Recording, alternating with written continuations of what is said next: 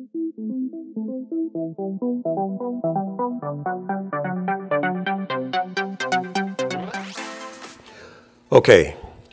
today I'm going to talk about a new product that we have here at Leerburg.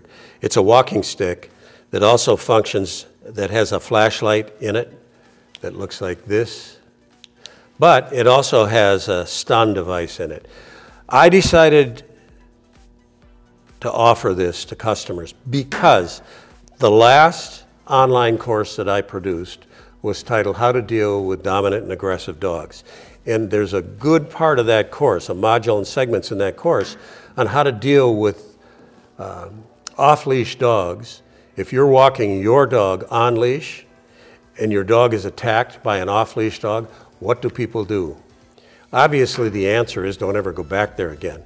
But if you're in the middle of a problem, what are you going to do? Well, this is an option for you. I will use the example of a woman that we had communication with last week that was disabled, in a wheelchair, had her service dog, and she lives in a large city, and the only place that she can go is there are other people walking dogs, but there are other people that let their dogs run loose.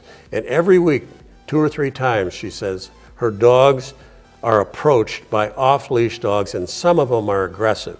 No amount of screaming and hollering or anything can turn these dogs around until she got one of these. This stun device is turned on with a button on the handle where you can push the button and you can see the light come on. That means the stun device is now activated. To use it, there's a button on the other side. So there's a cover here that covers the probes. It comes off just like that. And you get 2 of them so that if you lose this, you got a spare. You lose it, you're going to get mad at yourself and you're going to have to use your spare. So this is what it looks like. You have your light on with that or off, and you got the 4 probes here. They're pretty sharp. The point I want to make about this is I'm going to turn it on here so we know it's got power. This is reflective tape for if you're going to walk with it at night. Now, in my opinion, 99% of the time, all you're going to have to do is use the sound with this. If you have a stray dog, or really, if some guy is trying to molest a woman, that's all you need right there. 99% of the dogs out there are going to turn and run at that. They don't want nothing to do with this. And 99% of the guys out there that are thinking about mugging you are not going to want to do this. Okay, you go in here. Here's your batteries in here. This screws off. Keep the chain out of the way. When you put it back on, it's up to you on how tight you want it. If you screw it in really tight, you're going to have to use a screwdriver to get it out.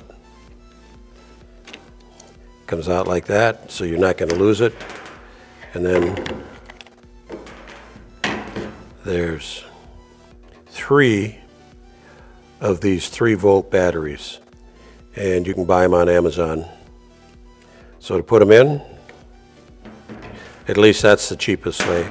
I have a flashlight that I use, a very, very bright flashlight, and that's where I buy my replacement batteries. Put them in there. Keep your chain out of the way.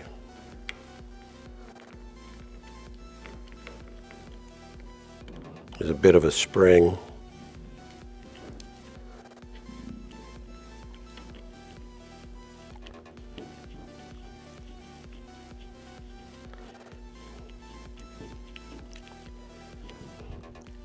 And then once you get it in, I got it tight. Once you get it in, you can test it to see if it works by this button right here. That turns the stun part of it on. So when you turn it on, see how the light did not light? That means I screwed something up. Didn't light? Didn't light. So you always want to test this. So I'm going to go back over to here and take it out. and see what I did wrong. And there's nothing wrong with showing this in the product video because it's going to happen to people. So they all went in, that's the way I put them in, and the light didn't start. So this time I'm going to put them in that way.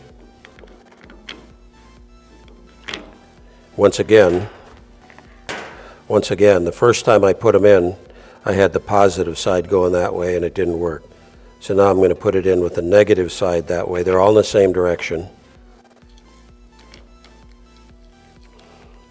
And we know it's working because it's blinking already over here.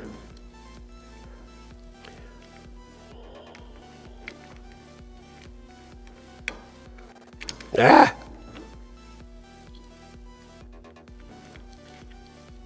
Keep the chain out of the way. There we go. There we go. You can feel it when you got it. You know it's working because the light's on. Right there. You can turn it off. Finish screwing this in. And once again, keep the chain out of the way.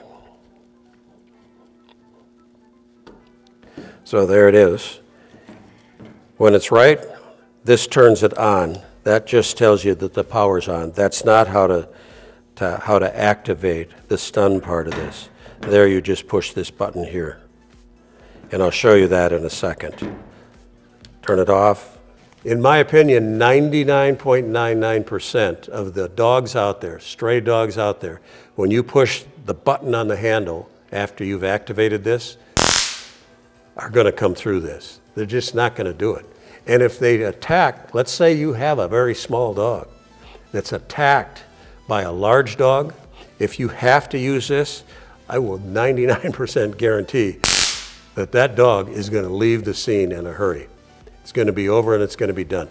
Do I like the idea of having to use a stun device on a dog? Hell no. Who would? We love dogs. But you know what? Go to our website and go to the URL we're going to put at the bottom, because you're going to see a lot of photographs there that people have sent me and asked me to post on our site so that the average person understands how dangerous it is to try and break up a dog fight. It is really, really dangerous. And if you can prevent it by not going in that area, by keeping your dogs apart, by keeping your dogs away from stray dogs, that's the way to handle it. I'll be honest, this is a tool that you can use to help keep you and your dog safe. And if you're a single person and you walk at night in an area where you're concerned about muggers, this will get their attention too. Odds are, muggers coming up to bother you and you give them a little of that, I think they'll leave the scene in a hurry.